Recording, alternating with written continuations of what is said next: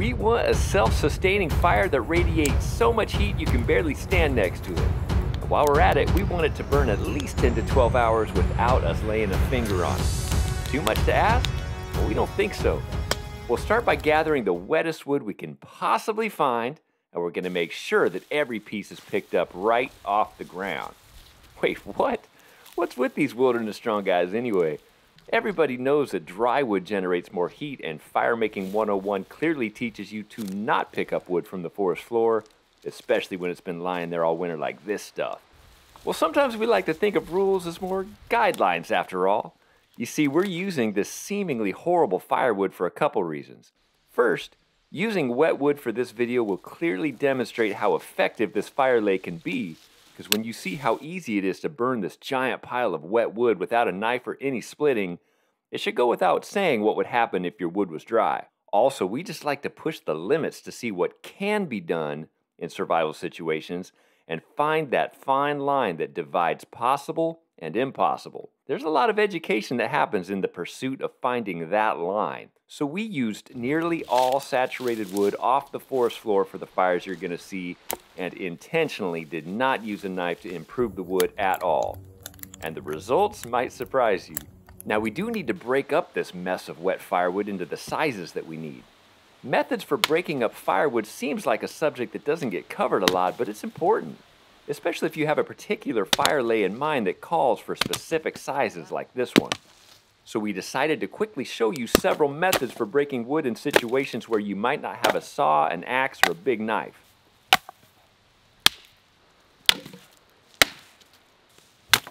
Okay, now that we have the quantity we need for a big hot fire, we want to organize it from biggest to smallest. Now with a traditional bottom-up fire lay, we would start with some fine tinder and then small kindling and keep adding bigger wood as we go.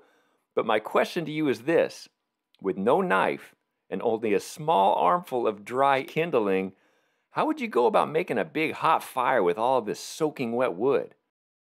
Well, it's not impossible, but it's going to take some serious effort and maintenance to keep this thing going for hours and hours. But again, our goal here is to make a hot fire that is self-sustaining. We don't want to add, rotate, or move any wood at all. We want to light it and forget about it. We're talking total hands-off for 10 to 12 hours. We're going to flip things upside down and start with the biggest, wettest wood at the bottom, working our way up to the top where we'll lay our smaller pieces. Once we do that, we'll simply take all the dry kindling that we could come up with and make a fire like normal on top of this wet mess. We're going to build decks or platforms that stack on top of each other, and we'll alternate the direction of the wood with each new deck to support airflow and make the structure more stable. Our lower decks are going to have the biggest wood, but it's okay if you want to add in some smaller pieces as you go to help keep your decks level. You want this structure to be as balanced and level as possible to avoid having the whole thing tip over while your fire is burning. Definitely learned that one the hard way. You could call this an upside down fire, which is a pretty accurate way to describe it, but I prefer upside down self-sustaining fire because really that's the biggest draw to this fire lay. Having a fire that's radiating constant heat in all directions, burning all night, and requiring no maintenance once it's made, even utilizing wet wood. Now as we get near the top of our stack, we're going to start tapering down to the smaller sizes, but we still are not concerned about the moisture in the wood. That's all going to be taken care of after we light this thing on fire, and we'll give you a close-up view of what happens to all that moisture. Now you can make this stack whatever height you choose, but it's crucial that your top couple decks are made up of medium-sized wood that preferably is not saturated with moisture.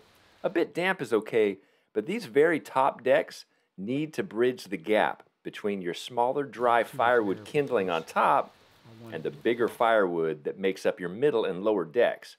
If you try to make the jump between small dry kindling and big wet wood, you'll just end up with a result like this. Not enough medium-sized wood to bridge the gap between the kindling on top and the bigger wood in the middle. This fire that you make on top has to be made out of mostly good dry kindling. There's really no way around that. You don't need a ton of it, and you can mix in a little damp wood if it's small, but don't push your luck on this. That fire on top has to burn hot to create hot momentum to get the ball rolling. We simply used the dead underbranches from a nearby cedar tree. Right. Okay, let's light this thing up. And if you're new to our channel, you will quickly learn how passionate we are about the concept of finding natural plant tinder that can be harvested and processed in the wild for flint and steel fire making and used uncharred. We have one video in particular that covers all of our findings, and nearly all of the tinders covered in that video are from plants that we had never seen or heard discussed ever for flint and steel fire making. Okay, back to our upside down self-sustaining fire. Check out how amazing this nettle / mugwort tinder blend is at catching a spark from a flint and steel. Did I mention this tinder is uncharred?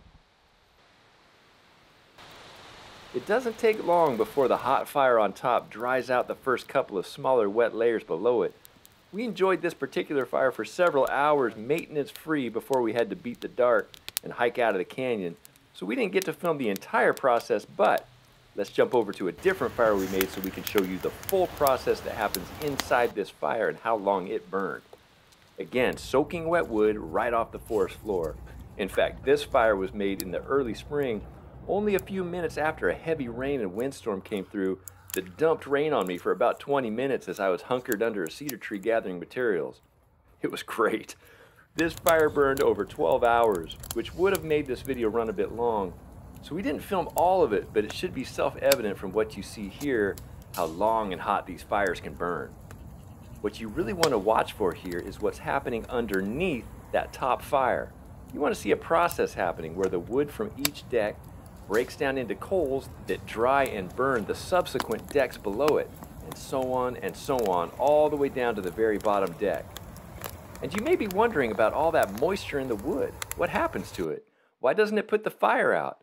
Well, if you put wet wood right on top of a medium hot fire, the flame and the overall heat are going to be suppressed by the wet barrier that they run into.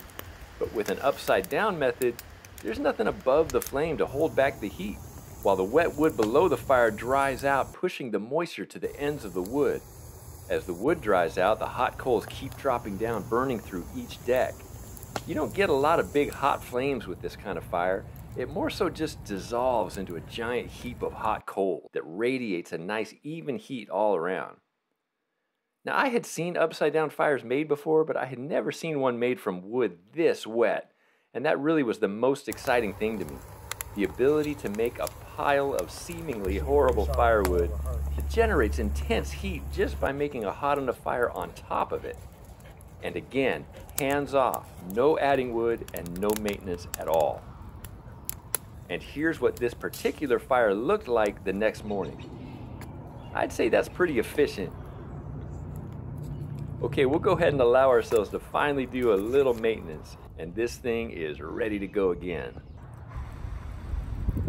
You can make these in smaller sizes, but if you do choose to make the big ones like we did, you'll need to be aware that they could have a tendency to tip or lean if you aren't on level ground.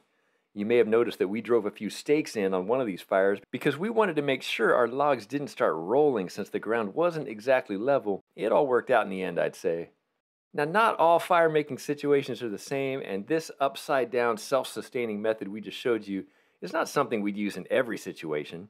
In a normal relaxed fire setting, this would be a bit overkill, and it involves more prep work ahead of time.